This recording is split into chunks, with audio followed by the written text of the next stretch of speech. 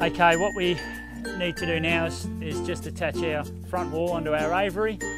So just getting the front wall into position, nesting your notches in, and then you'll notice that your pre-punched holes on your channel on the side wall will line up with your front wall. Just put a little screw through there. Just work your way down that corner.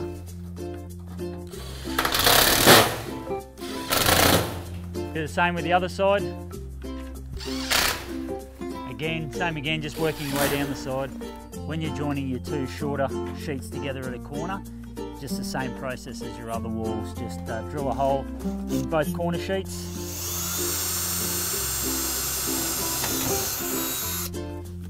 And then put your little pan head screw. And do the same down the bottom. All right, once we've got our four walls connected, we need to put our roof on. Sliding your roof up and over. Starting down the back here first. Okay, it's important that you line your ridge beam up with the centre. So the centre of your ridge beam needs to be in line with the centre of the gables, like so. Okay, once we're happy that we've got that ridge beam positioned, we just need to put a couple of screws through the lip into this back gable. So you just drill these out. And one in the centre.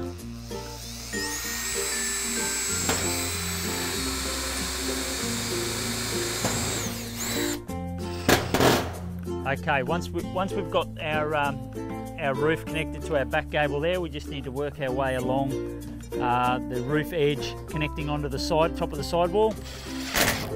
Just match up your holes.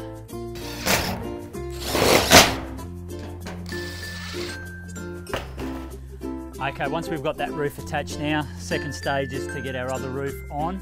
Now as we slide it on, we go to line it up.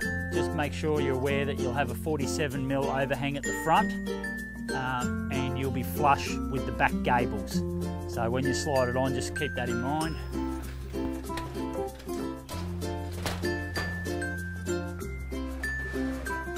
Now if you want, just hold it there and go inside.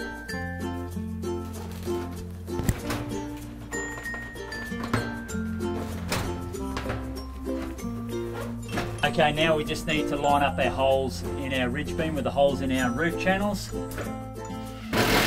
Secure that roof to the ridge beam.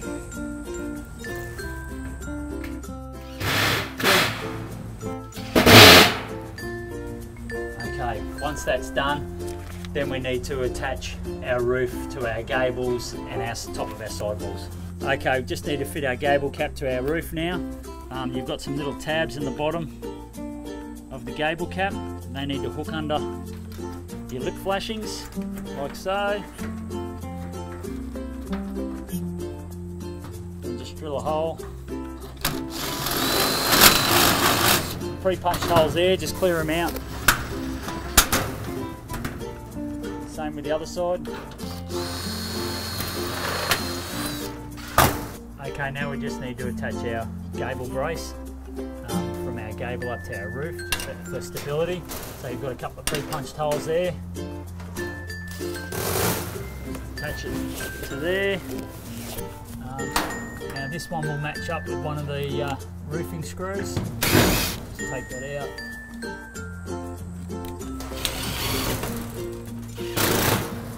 Lock that back in there. And then just finish that front off by putting another screw in the other side.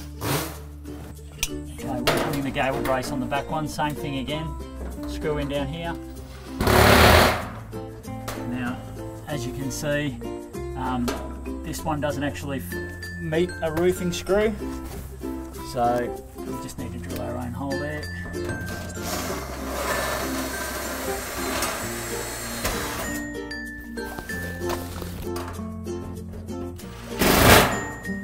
And again, finish that back wall off